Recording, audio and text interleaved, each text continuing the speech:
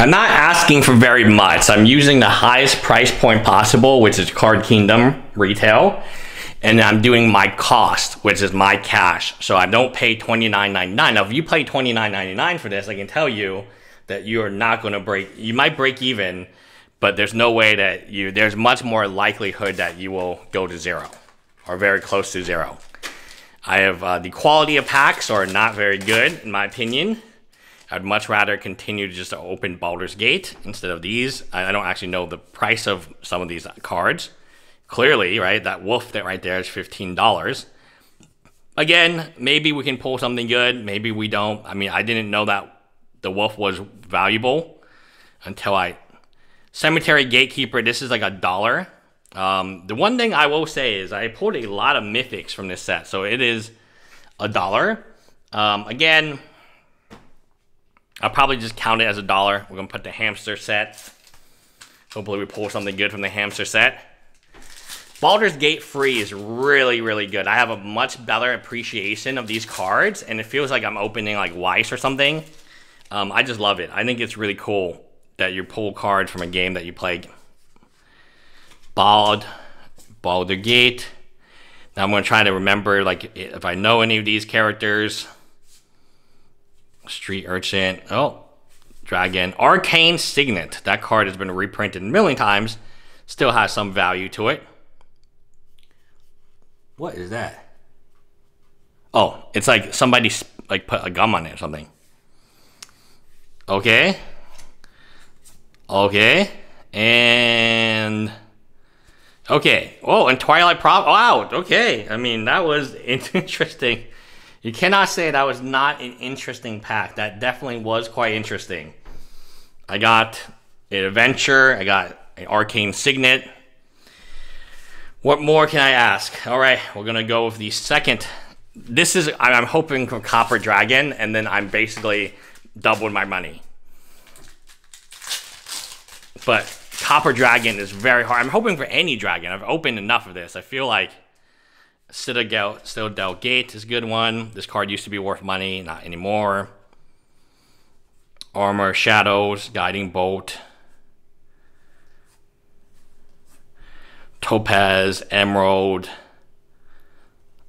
Merchant, Bala, Lord of Murder. Yes, this guy is the big baddie, so I remember him. Baldur's Gate. All right, Baldur's Gate. Okay. We got 2 rares, including a character I recognize, but he's not very good. I think he's the character, right? Bala, Lord of Murder. Sounds correct to me. All right, now we open the free other packs. Oh man, that was brutal. Crimson Vow. Let's hopefully get a land. I have been very, very land light. You know, like I feel like I deserve a land. A land is a great card in this set because it's one of the only cards that are rare that can break even. Okay, here we go. Dying to Serve, Mountain, Bloodkeeper, Bloodcaster. Okay, another double rare card. I mean,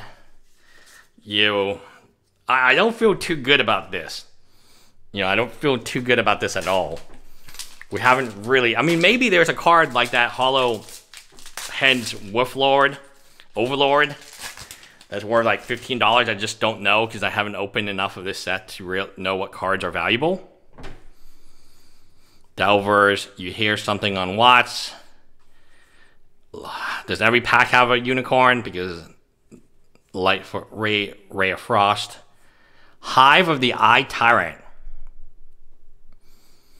Until end of turn, it becomes a free black beholder with menace, and whenever a creature attacks, exile target card from defending player's graveyard. It's still a land. Again, no idea. No idea if that's good or not. I don't know. I don't know if the land cycle is good. I know if that was a land in the other cycle, it would be very good. It would be a $10, $20 land. But it seems like that land cycle here is not as good. Oh. I think we're going to take an L to the face.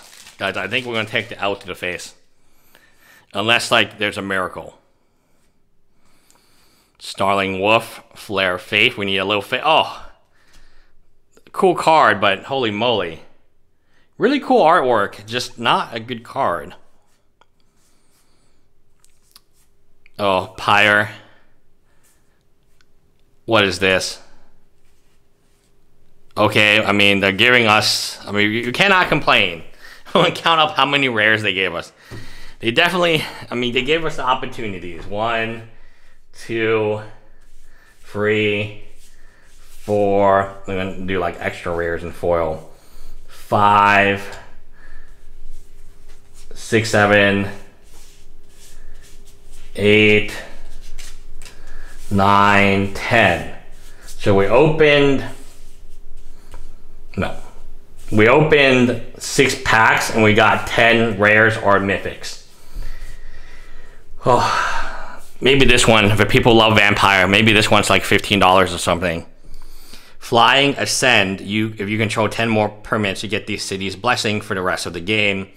At the beginning of your upkeep, if you have the city's blessing, reveal the top card of your library and put it in your hand. Each opponent loses X life and you gain X life, where X is the converted mana cost. So Ascend, if you control 10 or more permanents, you get the city's blessing for the rest of the game.